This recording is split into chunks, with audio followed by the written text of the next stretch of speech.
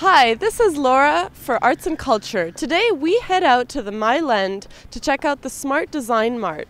This local and innovative arts and crafts fair features various artists from Montreal and beyond. Mark Simard, local craftsman and organizer of Smart Design Mart, told us a little bit about the show. Yeah, well, it started last year when a couple of my friends and myself were all designer artisans in Montreal, and we had problems getting into a couple shows because you do it year after year, and they're trying to change up who's involved. And so last year, kind of last minute, we decided let's just do a show of our own.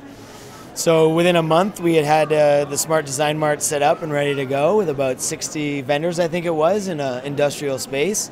And it went pretty good. We were pretty happy with our first year, and then this year we were like, let's do it again and kind of step it up a notch. And so we got a bigger space and more artists together, and that's where we are now. We also spoke to various artists. Here's what they had to say.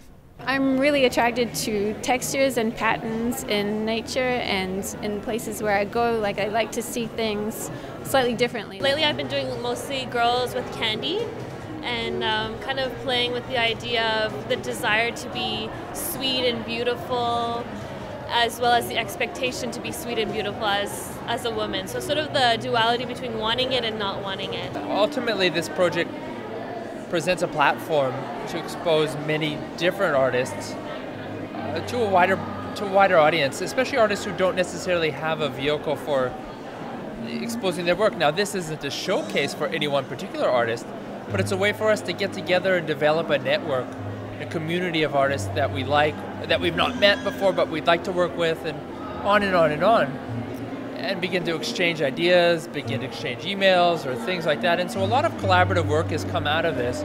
A lot of contracts have come out of this for other people, and we're just able to expose an ongoing run of new people to those who view the project, to new artists, and new artists to the project, exposing them to a wider audience.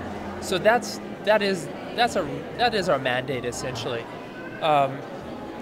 More simply put, it's just a lot of fun.